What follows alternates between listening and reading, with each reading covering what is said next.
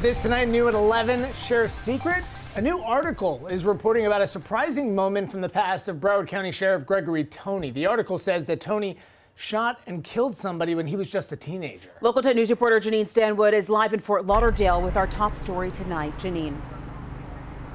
And just a short time ago, we did hear from Sheriff Toney over email. He tells us he would like to speak about this incident and that he'd like to arrange for an interview. In the meantime, we spoke to the woman who was the girlfriend of the man who was killed, and she says it's something she'll never forget. In a bombshell report by the Florida Bulldog newspaper, Broward Sheriff Gregory Toney admits he killed a man as a teenager, he says in self-defense.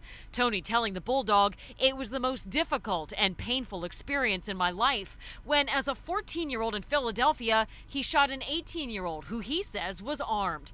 The Bulldog reports Toney went to juvenile court and was cleared of all charges. And with records sealed, the incident was kept private until now. I didn't know that the charges have been acquitted.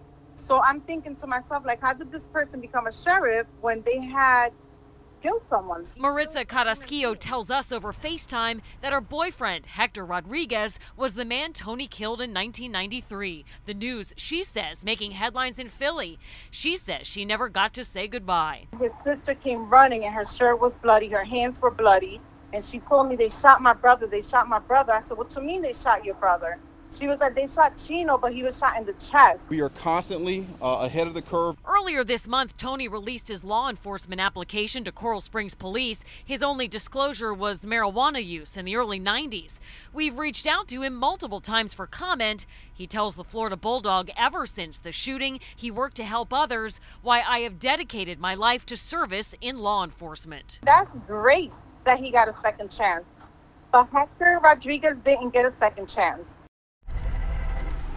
Again, the sheriff reaching out to us just a short time ago saying that he is willing to do an interview. He told Florida Politics that he believes this is a smear campaign leading up to the 2020 sheriff's race. He also says he did not commit a crime, that this was self-defense. We're in Fort Lauderdale tonight. I'm Janine Stanwood, Local 10 News.